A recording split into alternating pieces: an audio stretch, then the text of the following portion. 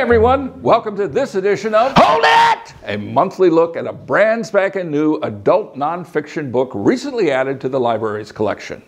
Each month, we'll give you a quick synopsis of the book while flashing the title and the book's call number at the bottom of the screen. Now, if you like what you hear, simply hold it by going to the My Account tab on the library website. Enter your entire library card number as your user ID and your PIN, which is the last 4 digits of that same library card number. Then enter the title or the call number and hold it. Easy peasy, lemon squeezy. We'll email you or give you a call when your hold is available. Now let's get to this month. Hold it! Now if you're a fan of CBS Television's Criminal Minds or the Netflix series Mindhunters, then this month's featured book is definitely for you. Shadow Man is the latest work of author Ron Franscell, who chronicles with thorough research the early days of the FBI's Behavioral Science Unit.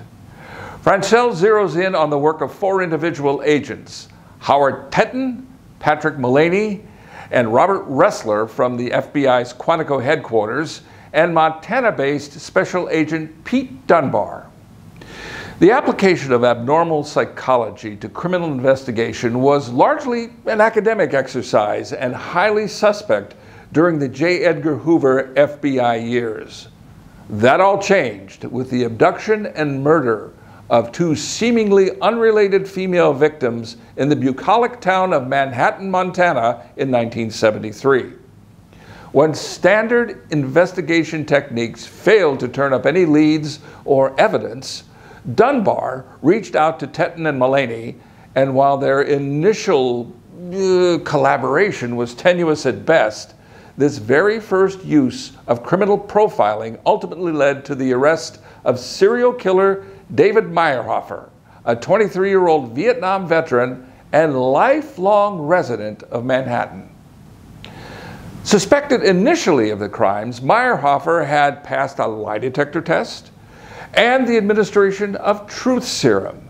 Yet, beneath the facade of seeming normalcy, Meyerhofer proved to be a callous psychopath who lied easily and was capable of unspeakable depravity.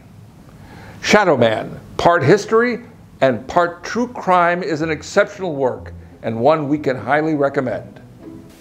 Well, that's this month's Hold It selection. You can find this book plus many other new and best-selling titles in our new nonfiction display. And we've also gathered some of nonfiction's greatest hits for you in our nonfiction recommendations display shelf. Enjoy, and see you next time for Hold It!